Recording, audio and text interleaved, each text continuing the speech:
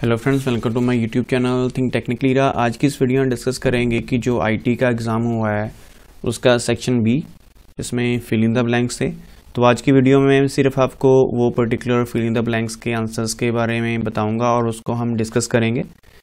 तो देखते हैं, सबसे पहला जो यहाँ पर सेक्शन बी में क्वेश्चन था, when A combination of hardware and software enables a person with the disability or impairment to use a computer, it is known as dash. Mean to से कि अगर कोई पर्सन फिजिकली ठीक नहीं है और पर्टिकुलर उसमें कोई डिसेबिलिटी है, इम्पेयरमेंट है, कोई भी हो सकती है, तो उसके अकॉर्डिंग ऐसे पर्टिकुलर जो कम्बिनेशन को हम क्या बोलेंगे। मीन टू से कि जो ऐसी प्रोसेस है उसको हम क्या बोलेंगे, उसको हम बोलेंगे असिस्टिव टेक्नोलॉजी। सो इसको याद रखिएगा, इन फ्यूचर के लिए काफ़ी अच्छा ये होगा।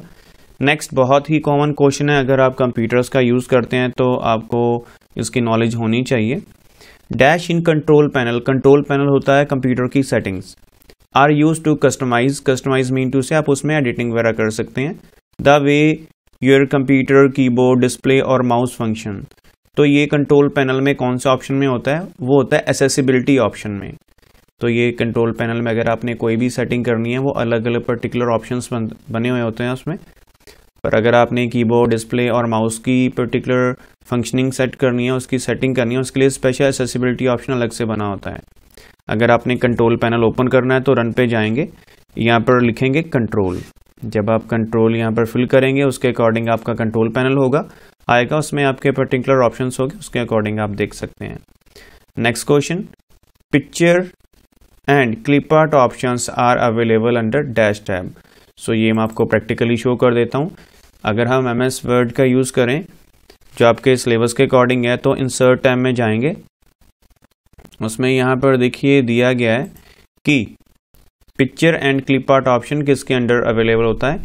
तो ये इंसर्ट जो टैब होता है उसके अंदर अवेलेबल होता है। ये देखिए इंसर्ट टैब के अंदर, तो आप वहाँ से देख सकते हैं इंसर्ट टैब के अंदर, ये देखिए पिक्चर्स क्लिप आर्ट ये अवेलेबल है। अदरवाइज उसने देखिए इलस्ट्रेशन ग्रुप भी आ सकता था, लेकिन उसने यहाँ पर ये क्लैरिटी नहीं दी है कि आपने पर्टिकुलर यहाँ पर क्या शो करना। तो उसके लिए अगर आपने यहाँ इंसर्ट टैब भी लिखा है, डेट्स ओके, आपका वर्क करेगा। अगर इलस्ट्रेशन ग्रुप लिखा है तो भी ठीक है, बिकॉज अगर यहाँ पर कोई क्लैरिटी होती तो उसके अकॉर्डिंग आता। स्लैश डाकर अगर आपने इलस्ट्रेशन ग्रुप लिखा है, date one is also okay. So next question है, header option is available under, header या फुटर या हेडर फुटर दोनों ये अवेलेबल होते हैं under header footer option group in insert tab. ये भी मैं आपको प्रैक्टिकली शो कर देता हूँ। ये देखिए इंसर्ट टैब में जाएंगे, यहाँ देखिए हेडर एंड फुटर है, ये हेडर एंड फुटर जो यहाँ पर सब ऑप्शन है उसके अंदर सब टैब है, ये दोनों ऑप्शन शो कर रहे हैं इंक्लूडिंग पेज नंबर। तो इसका जो आंसर था date one is header and footer. Next question देखते हैं, dash is one of the function available in spreadsheet to perform addition of selected numbers in sheet. So AutoSum उसको हम बोलते हैं, वन ऑफ द फंक्शन जो कि spreadsheet के अंदर होता है, जिससे हम एडिशन कर सकते हैं। जस्ट आप इक्वल टू या ऑल्ट इक्वल टू करेंगे तो उससे आपका ऑटोसम आ जाएगा। अदरवाइज आप होम टैब में जाकर भी वहाँ से जस्ट ऑटोसम क्लिक कर देंगे। तो उसके देख लीजिए ऑटोसम अवेलेबल कहाँ पर होता है।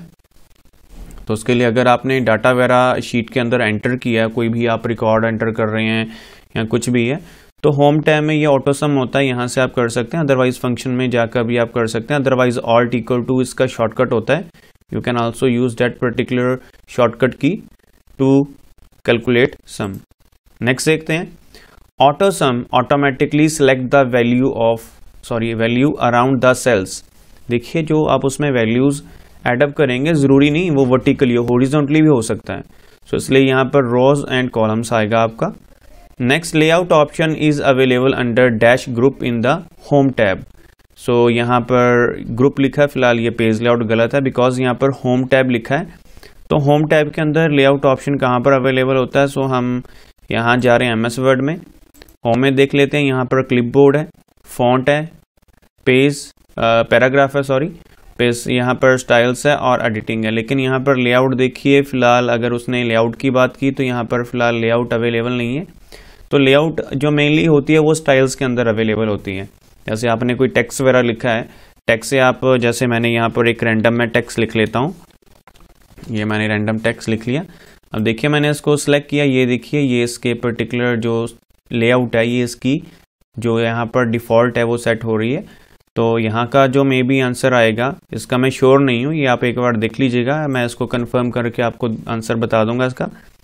तो यहाँ जो आंसर आएगा date one is styles group, उसके अंदर ये आपका होम टैब के अंदर अवेलेबल होता है। देखिए यहाँ पर उसने टैब स्पेशली क्लियर किया, यहाँ पेज लेआउट नहीं आएगा, पेज लेआउट तो पेज लेआउट टैब होता है। सो ये थोड़ा आंसर सोच के अगर आपने दिया डेट्स गुड। जब भी आप आंसर देते हैं थोड़ा सोचा करिए। प्रेजेंटेशन सॉफ्टवेयर, नेक्स्ट क्वेश्चन है हमारा, enables the user to add tables in the slides in order to represent the dash data meaningful.